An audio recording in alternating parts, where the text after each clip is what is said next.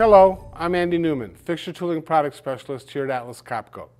Today we'll be going over the basic hardware that the PF6 Flex is comprised of. The PF6 Flex is an engineered product. It's made up of several standard components. The configuration of these components is very flexible. The selection of cables is dependent on the system layout. It is strongly recommended that all PF6 Flex systems go through the application center. The first component is going to be the Flex MSB, the main switch box. The main switch box comes in two sizes, a 30 amp and a 60 amp. What will drive which one of these you choose is how many spindles and what size spindles you'll be running. The next component is the power cable.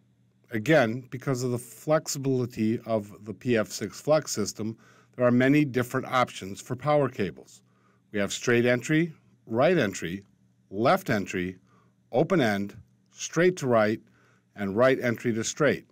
Here we can see all the part numbers, and again, the selection depends on the configuration of the Flex system. The main component of the PF6 Flex system is the Flex carrier. The Flex carrier is available in two types. We have the 3-slot carrier and we have the 6-slot carrier. We then have the Flex control cable.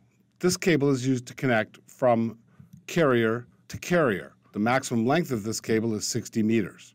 Here we can see that we have a 3-slot control cable for horizontal installations, a 6-slot control cable for horizontal installations, and also a vertical cable for systems where the carriers are mounted above each other. The first component in the rack is typically going to be the Flex controller. There are two Flex controllers. There's the Flex controller Profinet, which supports ProfiSafe e-stops, and then there's a Flex controller AnyBus, which can be used for all the different field bus types. We also have the IAM. The IAM, Intelligent Application Module, is inserted into the Flex controller. We have 4 types of IAMs, and more will be added as we support additional customers. The Field Bus module is another card that plugs into the Flex controller, and again, depending on what type of field bus your customer is using, you will choose the correct field bus module. The Flex drive. The Flex drive is actually what drives the QST tools, and one Flex drive will control any size tool that we wish to connect. There will be one Flex drive for each spindle. The Flex blank. The Flex blank is used to fill empty slots. We do not want empty slots in our carrier, so if there's any slots that are not being used by a Flex controller or a Flex drive, that slot should be filled with a Flex blank. The fan. The fan is an optional unit which can be installed on the top of the Flex drive and aids in the heat distribution of the Flex drives.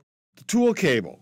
Again, it's one cable for each tool, and these are available in many different lengths from 1 meter to 15 meters. The max cable length is 40 meters, and the max number of connections is 3.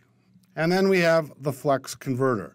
This allows us to connect standard Atlas Copco accessories to our Flex system, such as stack lights, indicator boxes, operator panels, start handles, and expanders. For more information, you can look at this Flex system overview manual, and this will give you more detailed information on how these components are laid out and how they are connected together. I hope this video was helpful. Any further questions, please contact your Atlas Copco representative. Thanks.